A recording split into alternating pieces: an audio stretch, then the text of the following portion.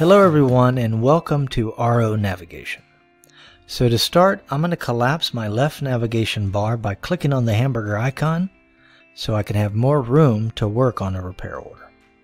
Now if you're using the list view on your job board, to jump into a repair order you can click into the line item or you can click on the repair order number.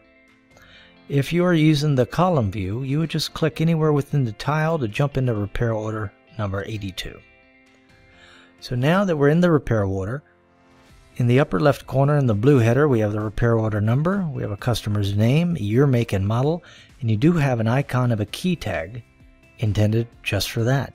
So if you're tagging keys with cars, it's a great place for it. You can put any information that you need to be reminded what's going on with this.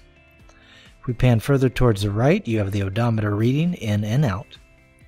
Then if we pan back to the left, you'll notice that there are 5 different tabs, 5 phases of the repair order. So it will throw you in the summary tab when you first create it, and here in the summary tab is good information about the vehicle and the customer. So here we have lifetime stats, how many times has this customer been here, how much money have they spent with us. Down below we have an activity feed which documents anyone changing things, so you can see what Daniel has done to the repair order. We can also see what the technician has done and anyone else who's been in this repair order.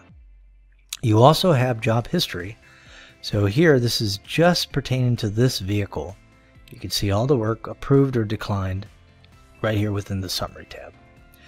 The next tab is the inspection tab. Now this is where the technician would work doing the digital vehicle inspection and diagnosing concerns that the customer may have. So here we have vehicle issues. To the right, the technician has wrote their diagnostics. And down below we added a DVI, so the technician can add photographs, they can draw on the photographs, and they could put good documentation to help the customer buy any repairs that we're offering.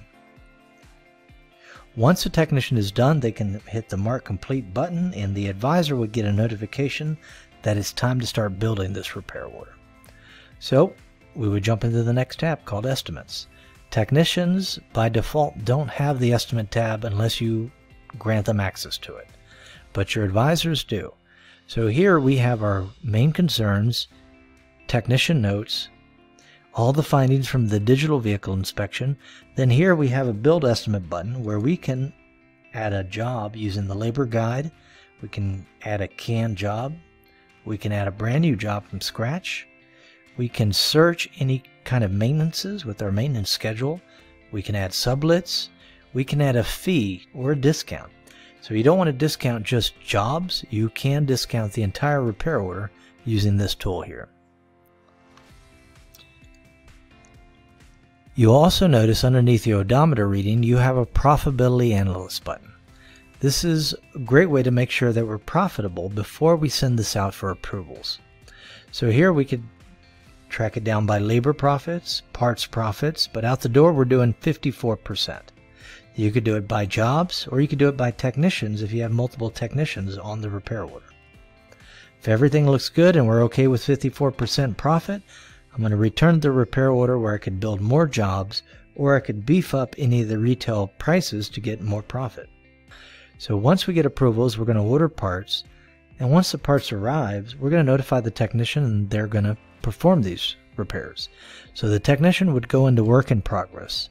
Here we can see they're in progress or not. We can see jobs they've completed, and we do have a timeline here. It will give them good information if this part has a core. Gives them the part so they know what part goes on it, and they'll tell them how many hours they're getting for the labor. We also have an area where you can send comments. So the technician C said, hey, you got the wrong part, but I messaged back, no it didn't, you took the wrong part. So there is a way to communicate with your technicians via the Work in Progress tab.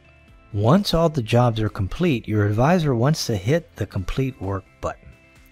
By doing this, they can update the odometer reading, they can notify the customer via email or text message, and they can decide when the technician is going to be paid for this repair order. We had confirmed. Now this repair order is no longer in the Work in Progress tab of the repair order. It is now in the Completed column. So we're just waiting for Frank to come and pick up. So when they're here, we're going to jump into the last phase called Payments. Here we can decide to take a cash payment, checks, you can take a credit card. Other is awesome because you can track it however you want. If you have a gift card, if it's a fleet card, if you're doing easy pay, if it's a write-off, this will all be set up in shop settings so you can take these payments. Now, if you're sending this to AR, he still owes us $250. Maybe the extended warranty is going to pay for this. We could send it to AR right from here. Here, these are the payments that we've taken. These are completed transactions. If we needed to refund any of this amount, we would hit the three dots. Here we can void, we can refund, or we can view the invoice right from here. Since he owes us $250, I want to send it to AR. Complete it. And now this repair order is completely done. You can print it out if the customer wants a copy, or you can send it to them via email or text message. You can send the estimate, the inspection, or the invoice. And then if you do have text message set up, you can message back and forth two-way. But that's it. That's RO Navigating. Thank you for watching. Thanks for watching. Please do not forget to give this video a thumbs up and to share it with the rest of your team. Also, please subscribe to our YouTube channel if you would like to see more helpful videos for auto repair shops. Have a wonderful day.